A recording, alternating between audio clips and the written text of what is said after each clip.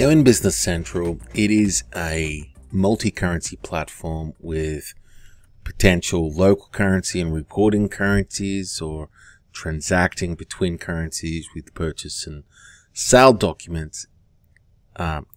It's capable out of the box. Okay. So how do you get the currencies to work? Well, to start with, you need, let's take a look at currencies. And in currencies, you need something called an exchange rate service. So all of these will not update. They will not update automatically unless we turn around and connect an exchange rate service. Let's go take a look. Under exchange rate services, I have added two connectors here, being that a lot of my audience are in Australia and a lot are in the USA, which this float rate's configured for.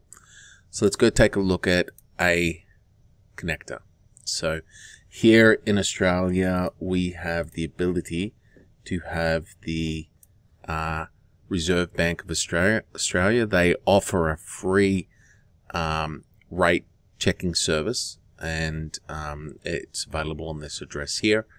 If you take a screenshot of my setup here, you'll be able to copy this and make this work fairly easily. We're going to go do the same. And so I'm going to delete this RBA exchange rate, and we're going to add it from scratch. So let's go take a look. We hit new. We name it.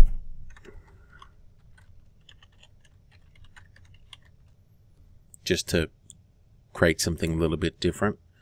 I'm just going to post in the Reserve Bank of Australia. We have our address for the service URL. So whichever service you're using, you have to turn around and put this service URL in. You've got the ability to turn around and put some more information here, like it's the Reserve Bank of Australia, and this is the web address of how you configure it. Now, effectively what this is giving you then is, for the currency code, where are we pulling it from? And so this maps in and pulls up all of the XML data that's currently observed through the current address that's been published. And so there's a bunch of stuff that you can do there. I'm just going to run with what I've already mapped, and I'm just going to paste that in.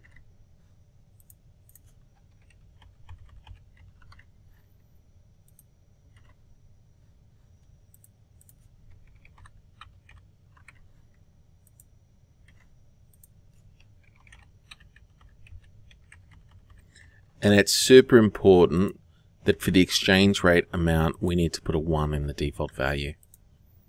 So now I've added this. I'm not enabling it yet. I just want to preview it. It's now connected, and it's pulled in. All of these currencies are available through the RBA connector.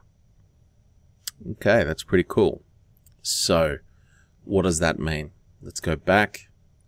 Let's enable.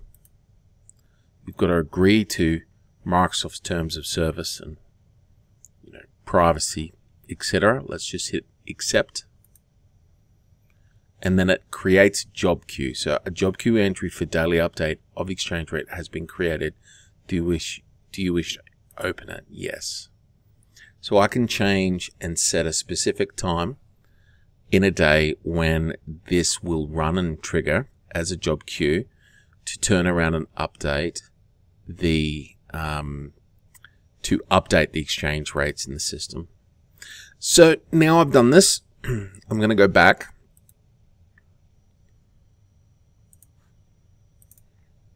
And we want to update exchange rates. I'm going to hit update. And some of these now, as of today, as you can see here, the euro. Let's go to here, filter to this value. Oh, I can't do that. All right. So basically, the ones that have the 6th of the 1st, which is the date of the recording of this video, they are now all updated. So USD, that's the current exchange rate as of this moment. And you can have multiple exchange rate services enabled depending on which is applicable for which currency that you're wanting to turn around and maintain a rate on.